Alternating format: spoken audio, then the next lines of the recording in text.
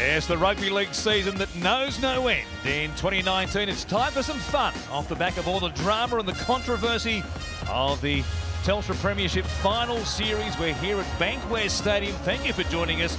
We are live tonight on Fox League and again tomorrow for the Downer World Cup Nines, a format at the international level which hasn't been played since 1997, but it's back and bigger than ever this season. Warren Smith, along with Corey Parker, Brett Finch and Andy Raymond, to bring you the first of the games tonight. Here are the rules if you are unfamiliar with Nines action. 9 players on the field, naturally.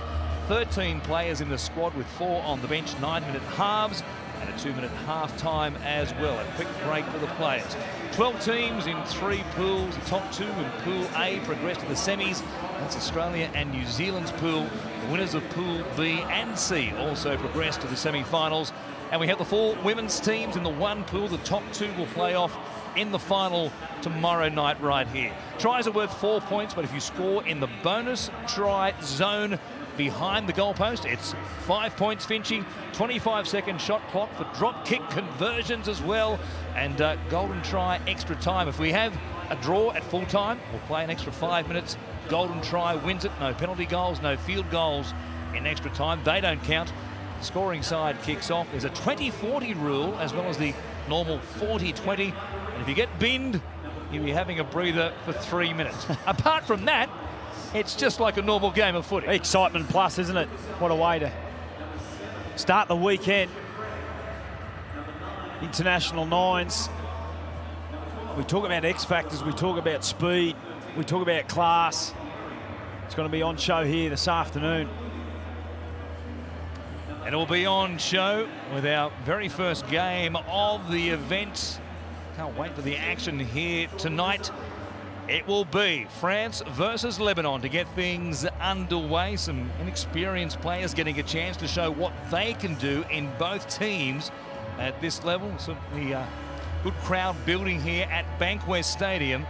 And the Lebanon team, we saw them in action at Leichhardt Oval during the middle of the season, taking on Fiji. They were soundly beaten on that occasion in the mid-season test. We'll see how they go here at the shorter form of the game, Finchy. Yeah, it's a good experience for some of these young fellas playing at Bankwest Stadium and against some of the best players in the game. So it should be an exciting weekend, Woz. It's Lebanon running out. There are some familiar names and faces in this Lebanon team, mostly the Robinson brothers, both Reese and Travis, who've played for the Cedars before, of course. We'll see them in action.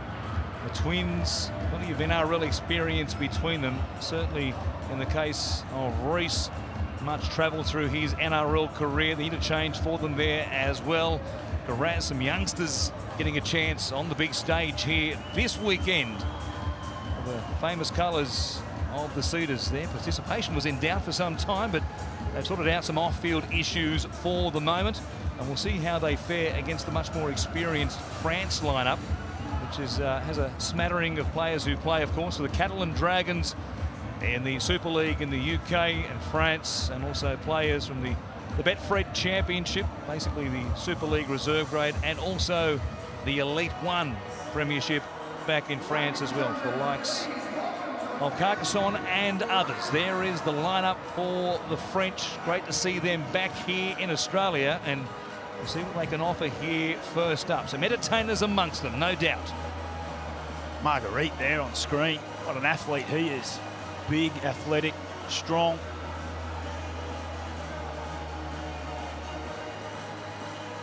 Be interesting to see how they go about the structure of the Nines. We should see how the lungs go after about 5 minutes of running around. Cos, a few weeks off for majority of the players. Some individuals have enjoyed themselves more than others, Finchy. As they do. Ready, go. Stay behind, thanks, fellas. We are ready for action here at the Downer World Cup Nines at Bankwest Stadium. It'll be the Cedars, Lebanon, who get first use of it. And they'll bring it forward through Jaden L. Jack, who will play it here just outside the 20. Back, hold, shorten it, and go one. 9 aside. We'll see what the tactics are. We've seen in previous iterations of the Nines back in club level, of course, in Auckland. The more you play it like a normal game of footy, the better you go ordinarily. try and throw it around from sideline to sideline, you get yourselves in trouble. And of course, you only have 5 tackles per set as opposed to 6 as well. A spread here back to the middle of the field for Lebanon, who take it just into French territory. Down to that left-hand side, Reece Robinson, a pass and then towed forward by Travis, but he's kicked it out on the full. It was a nice defensive set from the French to start Back here, fellas. this game. Anytime you get the opportunity to go from centre field and split the defence is going to be key here.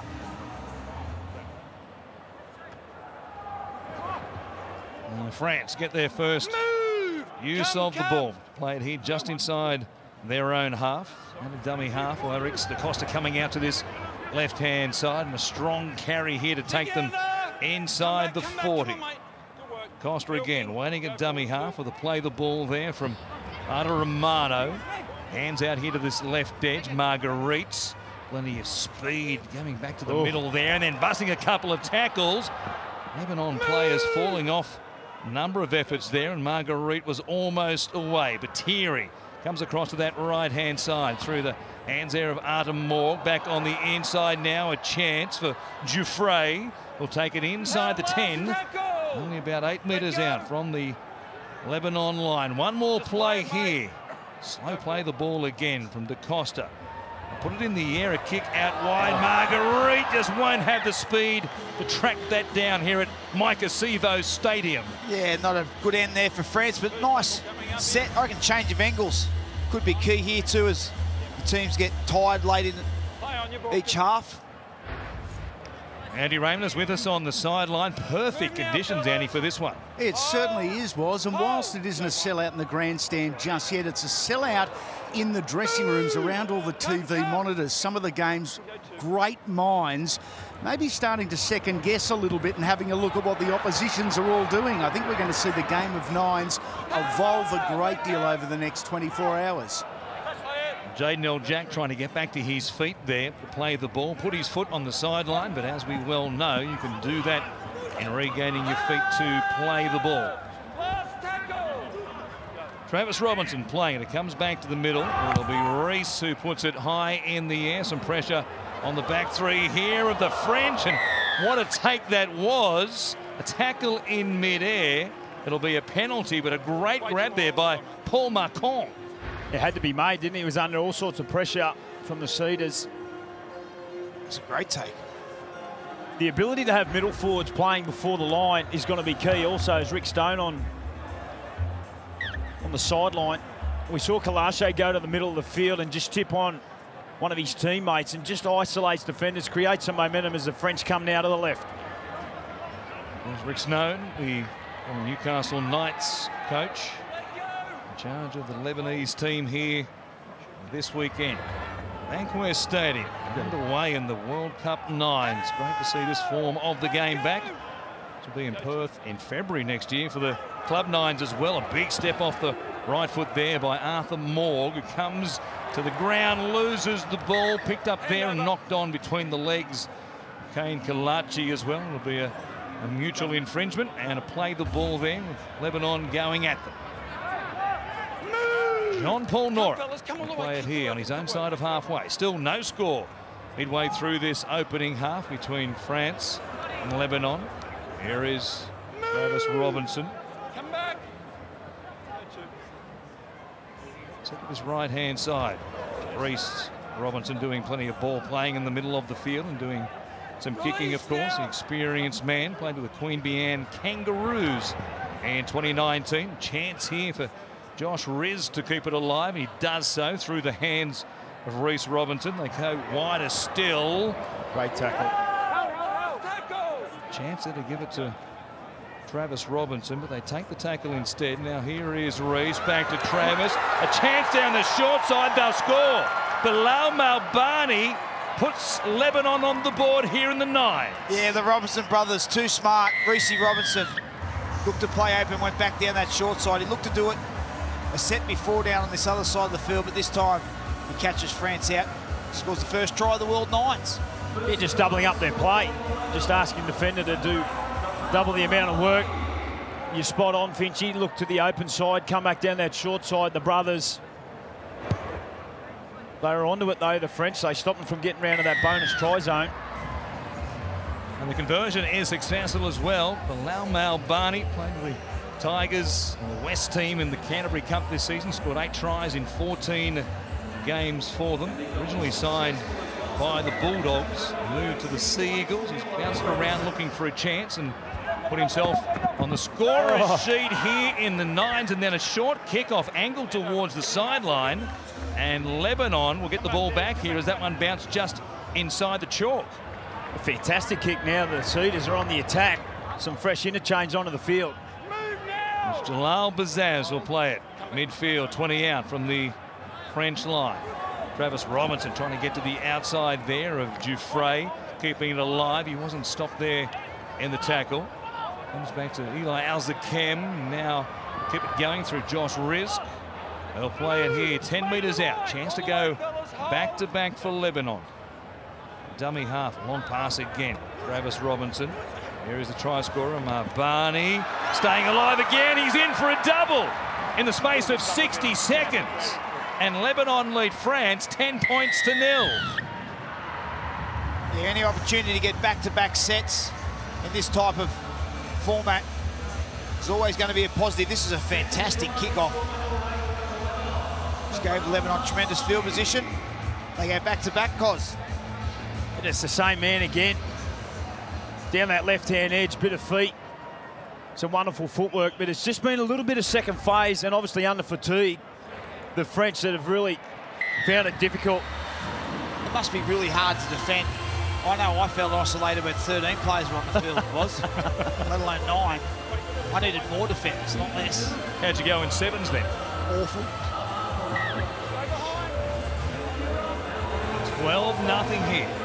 Another short restart, and up there again. Marbani almost came down with it, the man of the moment for Lebanon. And it's hard to work out who might have been the favourites coming into this game. You'd have thought, if anything, France, the experience they have with a handful of Super League players, and especially the Catalan Dragons in this game. Well, here they are suddenly trailing a team full of SG Ball, Jersey Flag and Canterbury Cup players, 12 points to 0.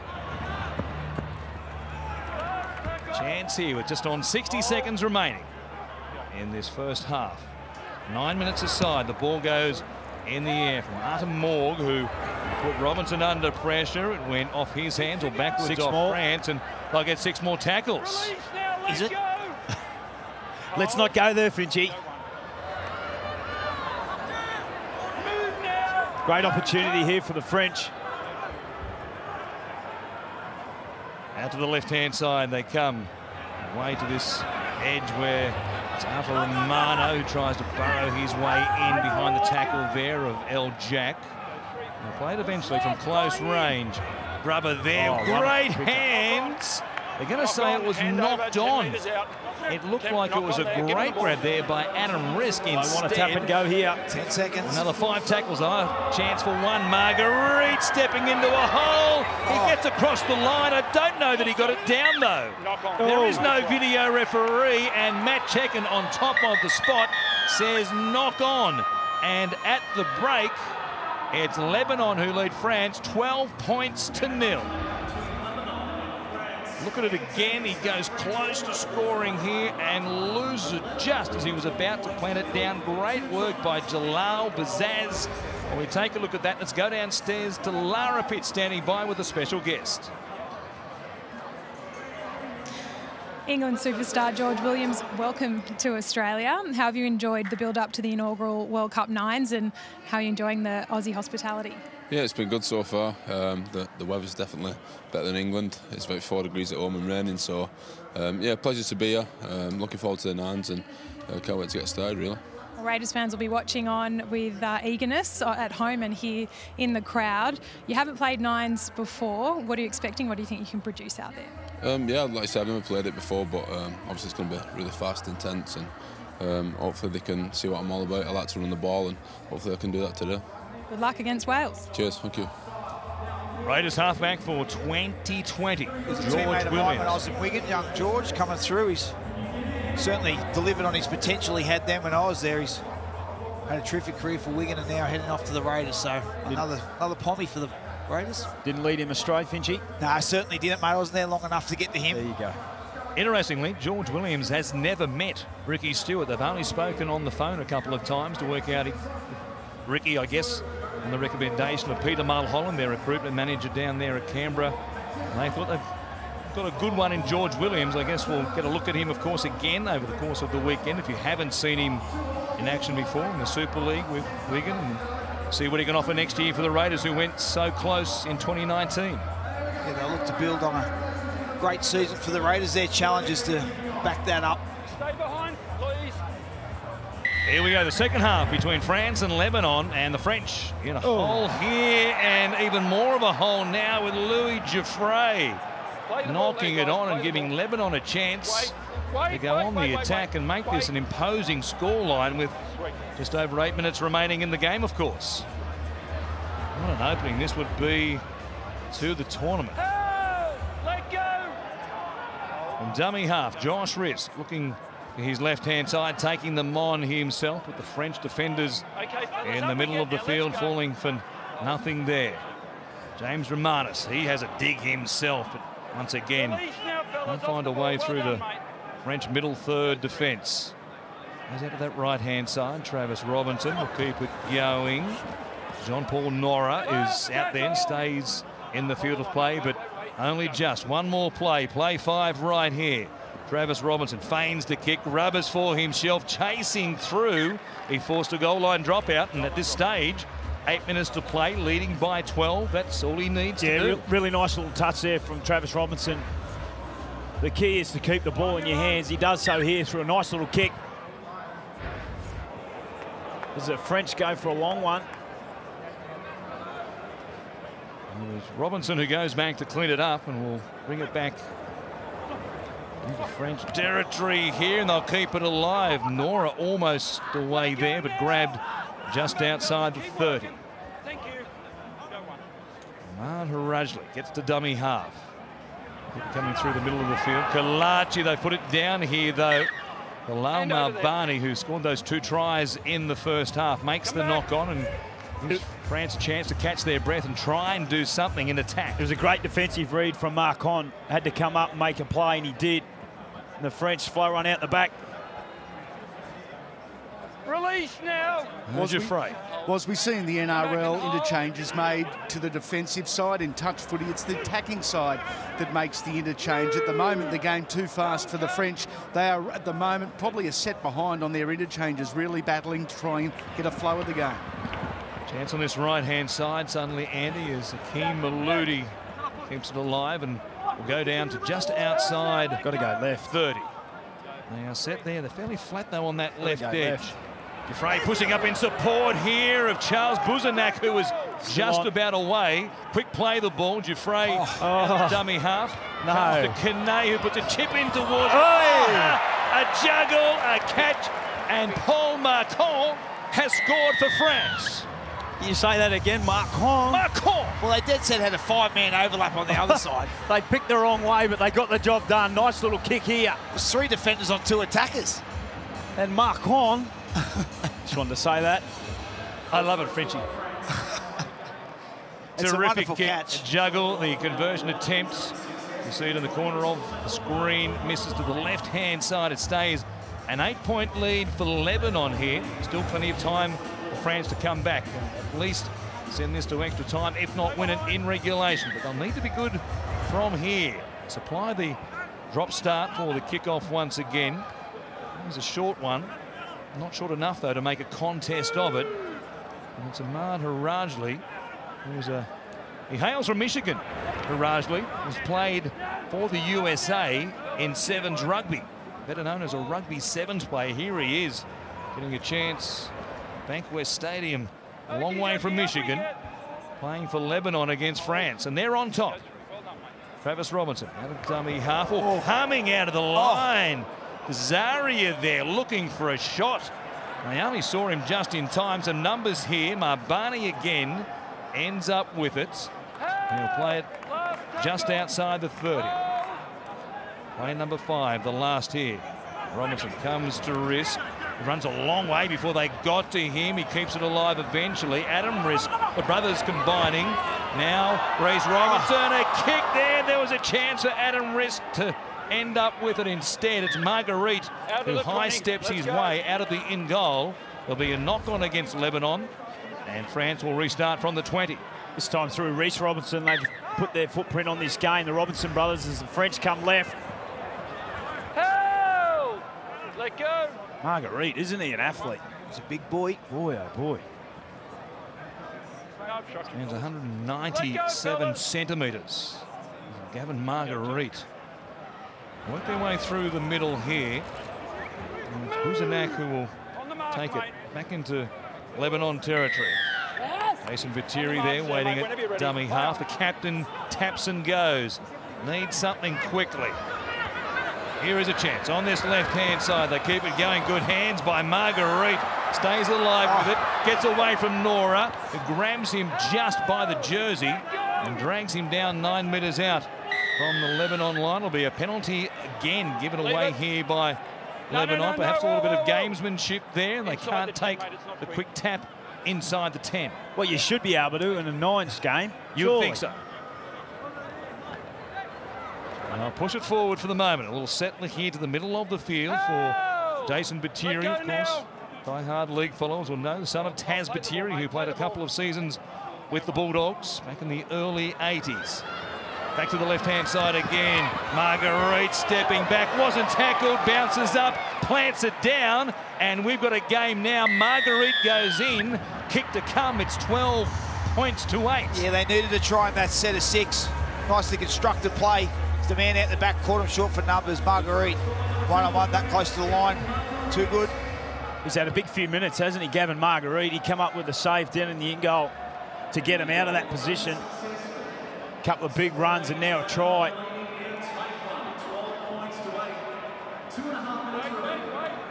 Only by 4, plenty of importance on that kick. No good, though, so the short restart once again from halfway. Nice grab there by Harajli, who works it forward. Was popping a ball around the corner. It might be play on, then it was knocked on, certainly. Knock on, hand over here. He didn't need to throw the ball. He didn't need to, but it was play on off a French player. Play on. For Macron. Oui. Matt Chickham was following that play. Watching here, the pass he said was backwards. Off France, play on there. And had it sat up here, it might have been interesting. Just a little touch right there. Inside 2 minutes. France try in arrears and almost running themselves into row 14 of Bankwest Stadium. Still numbers to the left. They want to get out there. Was Lara Pitt almost made the tackle there? On Hakeem Maludi, who was headed towards Parramatta Station. Yeah, nice. Out wide, Marguerite over his shoulder, got a touch. It's a knock-on. Well, they created the opportunity for Marguerite. Wonderful little pass here. Robertson had come up and in. Marguerite, he needed to catch that, and he had some serious space down that left-hand edge.